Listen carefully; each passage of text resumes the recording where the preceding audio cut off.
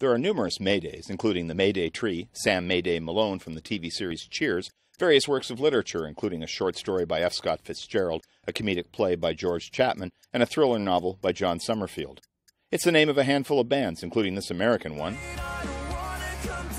and this Taiwanese group.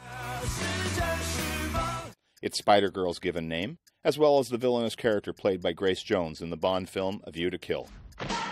It's the Universal Distress Call, a ghost town in Colorado, and the former name of Croydon University Hospital in South London, England. May Day is also the name given to an annual holiday celebrated in many European cultures dating back to pre-Christian times. Marking the first day of summer, early celebrations were connected to the Festival of Flora, the Roman goddess of flowers.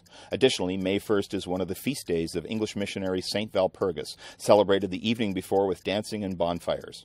In some northern European countries, including Germany, Walpurgis Night is when sorcerers and witches are said to meet.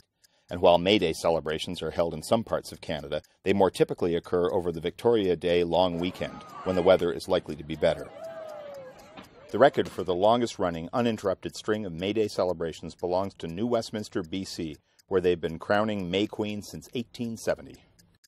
More recently, meanwhile, the name May Day has been associated with International Workers' Day, which originated in Chicago in 1886 when an altercation between police and protesters left 11 dead and scores wounded. Although Labor Day is officially celebrated in Canada in September, May Day remains a significant day for shows of trade union and community unity, with such groups as Solidarity Against Austerity organizing marches and demonstrations. And that is what you need to know about May Day.